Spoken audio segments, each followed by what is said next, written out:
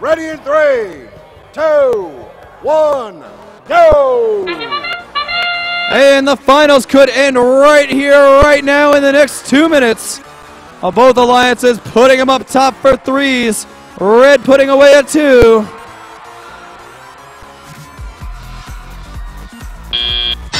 And with that, it looks to be Red slightly behind as we roll on in at 27-33 late in the game.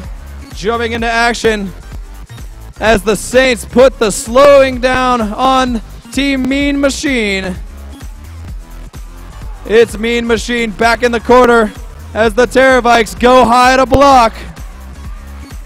Blue Alliance loading up. The Skunks are ready to launch. 1, 2, 3, 4 for Skunkworks and 4 for Red. The Saints back at the feeder station already. Meanwhile, the Skunks colliding head on, unable to free themselves. The Skunks caught up in the grasp. A failure to tip them over, but an excellent move from the Terrorvikes. 70 seconds remaining as the Skunks are still fighting along. And the Terrorvikes holding off the Red Alliance. They're going back and forth trying to slow down the Mean Machine while the Skunks reloaded, flipping a disc and ready to launch with 50 seconds on the clock. 1, 2, Skunks missing both shots. 1899, the Saints on the hunt for some more discs for Red. Anyone's match, Blue slightly ahead. As another snag from the Terrorvikes. 30 seconds remaining as the Skunks back at the station look to make a result.